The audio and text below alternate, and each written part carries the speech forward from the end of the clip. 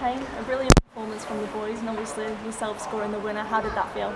Yeah, great win. Great first day of the season. Coming to one of the playoff contenders away from home and being 1-0 down at half time, you know, it's taken a great effort from everybody, you know, the subs included. And yeah, great day, as you say. Getting the goal was nice, but the team was more important, and it was a very good win.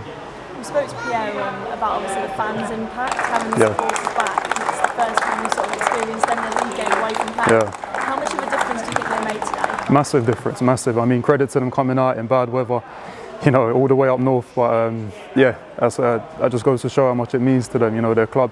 And we hear them during the game, you know, they give us that extra push when we need them. And hopefully we've given them something, you know, on the way back to cheer about. How important is it for you as a player to get that confidence boost by scoring in the opening game? How do you think that's now going to affect your performances going forward? Yeah, no, that is good. It's better than, you know, coming on and having a bad game. But no, it's good.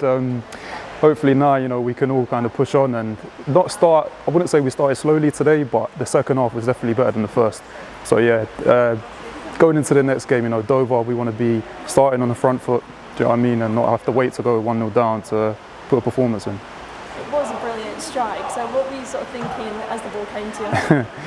I just remember pressing high with a mill, and I think one of their players slipped. And then as I put a mill in, it's kind of ricocheted back into my path, and it just sat up nicely. I had to hit it. But yeah, it's nice, you know, going in like that. But you take any goal at that point in the game. What's the mood in the dressing room like?